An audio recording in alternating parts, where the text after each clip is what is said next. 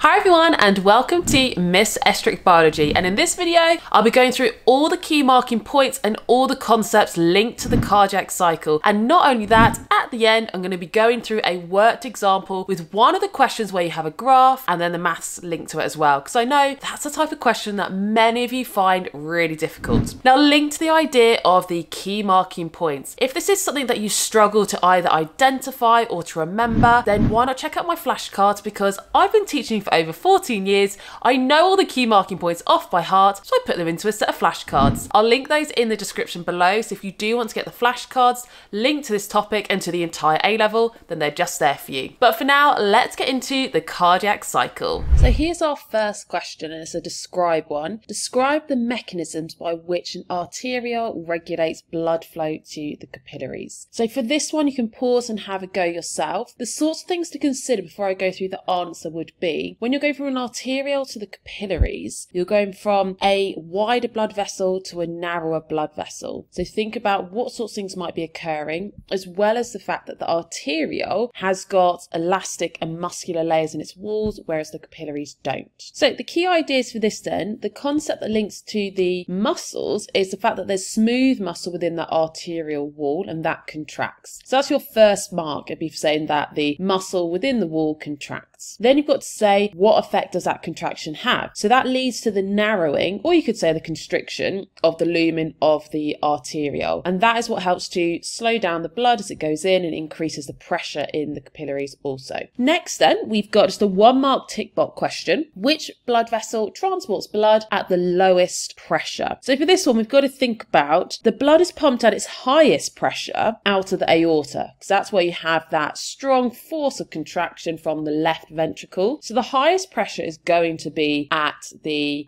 aorta. After the blood has been transported all the way around the body, it would have lost that pressure, particularly after it's been to the capillaries where you've forced out lots of liquid in that tissue fluid. Some of it does then get reabsorbed, but some of it's going to the lymph. So for that reason, because it's the furthest away from when the force of contraction happened, it would be the vena cava. So that's the blood vessel furthest away from the aorta. Then we've got for 2 marks, describe the function of the coronary arteries. Now these are the blood vessels that are on the outside of the heart. So pause and have a go at this point to describe the function of those coronary arteries. I'm going to go straight into the answer though. So those are arteries, meaning they are carrying blood away from the heart. But when we say that, we mean from the chambers of the heart. And in this case, it's then delivering that blood straight to the cardiac muscle, which is within the heart as well. But when we say carrying it away for artery, it means coming out of either the left or right ventricle. So it's going to be carrying oxygenated blood. So one of the functions is to carry that oxygen, or you could say glucose for this one, to the cardiac muscle or to the heart muscle. And that is how the heart, the cardiac muscle, receives oxygen and glucose for aerobic respiration, so it can continue to contract and relax. Then we've got name the blood vessel that carries deoxygenated blood from the body to the heart, and then name the blood vessel that carries blood from the heart to the kidneys. So 2 blood vessels. There's a range of major blood vessels that you need to know. You need to know the 4 that connect to the heart, the 2 that connect to the lungs, the 2 that connect to the kidneys. So you need to know the pulmonary artery and pulmonary vein. Pulmonary refers to attaching to the lungs. Then you need to know the renal artery and the renal vein. Renal means it's attaching to the kidneys. And then you've got the 4 that attach to the heart, the vena cava, aorta, pulmonary artery, pulmonary vein. So this one, carrying deoxygenated blood from the body into the heart, that is the vena cava. Vena cava actually means body vein. Vena means vein, cava means body. So it's the vein that is bringing the blood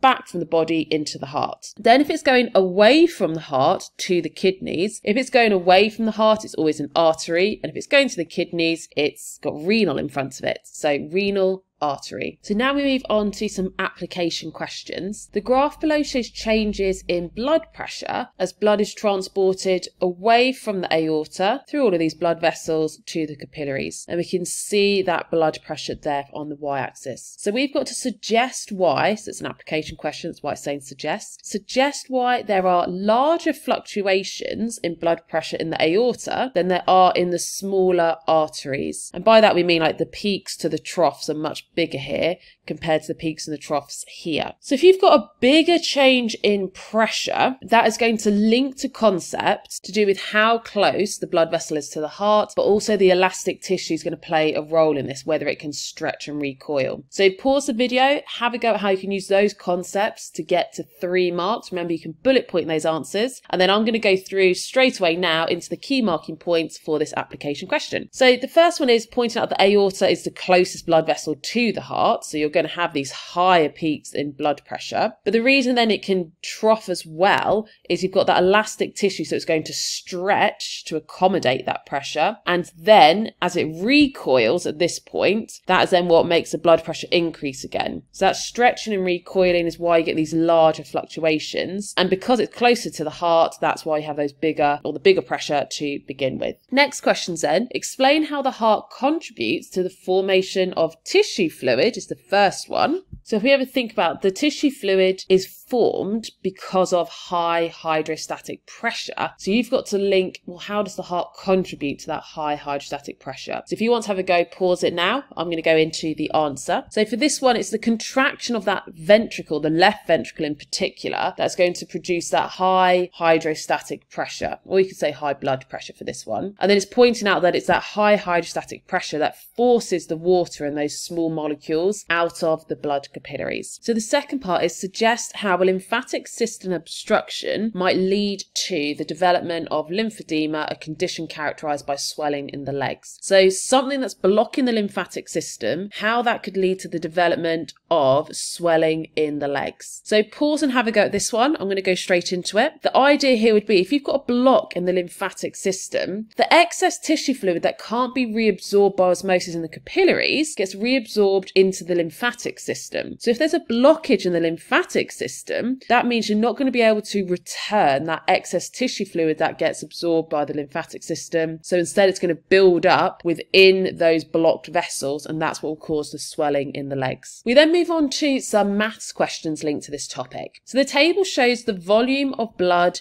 in the left ventricle of an adult human at different times during 1 second. So we've got 0 to 1 seconds. Here's all the different volumes of blood, and you have to use the data to calculate the heart rate in beats per minute. So for this one, if you want to have a go, pause it. I'm going to talk through it straight away. So we're told that it's the volume of blood during 1 second. So if I want to know a heart rate, I'm looking for repeating patterns to indicate when the heart rate, or when the cardiac cycle started, and then when you return to the start of it again. So you're looking for repeating patterns. And I can see a couple of repeating patterns here. I can see at this point it was 109, then it's 109 again. And here it's 125, and then it's 125 again. So I could pick either the 109 to 109 or 125 to 125. But what this shows me is that if we do the 109, 109, that means it took 0.1 take away from 0.9. So 0.8 seconds was the duration of one cardiac cycle. So if one cardiac cycle is 0.8 seconds and they want to tell, or they want you to say what the heart rate is in beats per minute, we need to see how many times does 0.8 fit into 60 seconds. So for that one, you would 60 divided by 0.8, which gives you 75. So your answer would be 75 beats per minute. The second part of this maths question was use the data in the table to calculate the stroke volume, and that's the volume of blood pumped out of the left ventricle during one cardiac cycle. Now the way to work this one out is look at what is the highest volume of blood in the left ventricle and what is the lowest, and the difference of those tells you what is the volume of blood that is pumped out in one cardiac cycle. So the highest is 125, the lowest is 49, so that would be 76. So the answer is 76 centimeters cubed. Next question then is explain why individuals with significantly elevated ventricular blood pressure experience the buildup of tissue fluid outside their blood capillaries. So this is similar to one of the previous questions, but slightly different, but it'll be the same concept.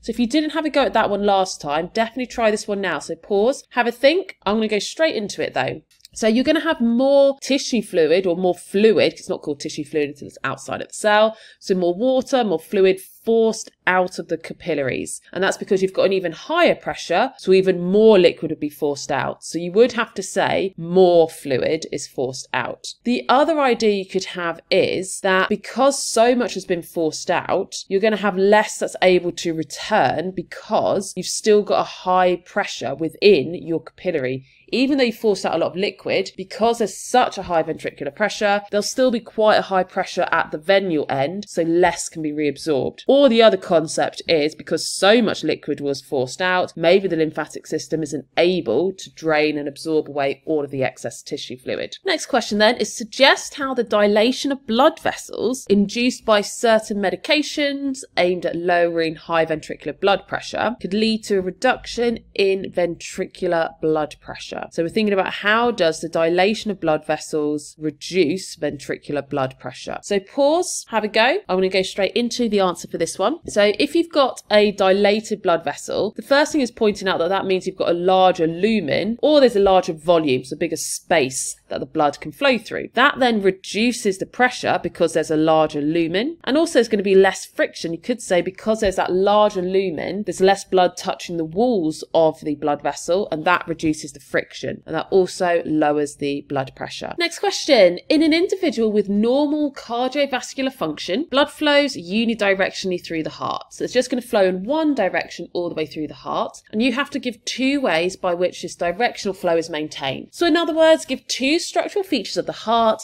that make sure blood flows in one direction all the way through the heart. So pause, have a go. I'm jumping straight into the answer as I've done with all the questions. So first of all, there is a valve, well, there's not just one valve, there are 4 valves. You've got 2 atrioventricular valves, 2 semilunar valves, and those valves prevent the backflow of blood. The second reason is because of the order in which the atria contracts and then the ventricle contracts. So you have your systole, atrial systole, then ventricular systole. That creates these pressure gradients between the chambers and then between the ventricle and the artery, so the aorta or the pulmonary artery. And that pressure gradient means that blood's always going to flow from the high pressure to a low pressure region. This is our final question, and we finish with a long answer question, a 4-marker. The aorta has structural features adapted to its function, and you have to state 4 of the structural features and explain how they relate to its function. So think about 4 features and then explaining those functions. Pause, bullet point your answers, have a go. I'm going to go straight into these ideas. So first one I've got is elastic tissue, and that allows stretching, which smooths out the flow of blood. So when you have that force of contraction out of the ventricle, you have that stretching and then recoil. And that's actually what the second mark is here. It stretches when the ventricle contracts. You also have the muscles within the wall, which can contract. You have a thick wall, which helps to withstand the high pressure, or you could say to stop it bursting.